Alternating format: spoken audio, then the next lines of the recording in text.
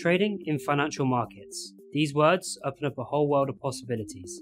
As in any trade, it is about the exchange of property, buying and selling of financial tools. These may be monetary tools, such as stocks, currencies and bonds, or derivatives, such as CFDs, futures and options, contracts that receive value from underlying assets. Actually, it doesn't matter what kind of tool it is. The idea is always the same, to benefit from price movements. If you buy at a lower price and sell at a higher price, you make a profit. If you sell at a lower price than bought, you suffer losses.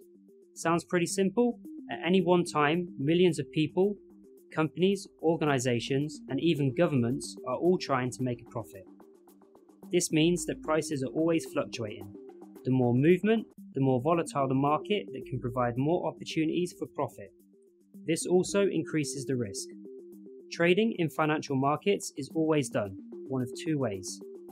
Through the stock exchange in a highly organized market where participants trade for a certain type of instrument. For example, American shares in the New York Stock Exchange, or out of the exchange without an intermediary.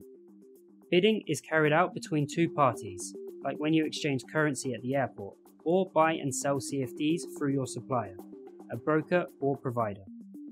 There are several different types of traders. Someone sticks to certain tools or asset classes. The rest have more diverse portfolios. Some people like to dive into research, study news and financial reports to plan their trading. Other traders make decisions based on statistical trends. Some open many short-term positions in a matter of hours, minutes, or even seconds. Others invest more for the long term, and they hold assets for months and even years. But all traders have something in common.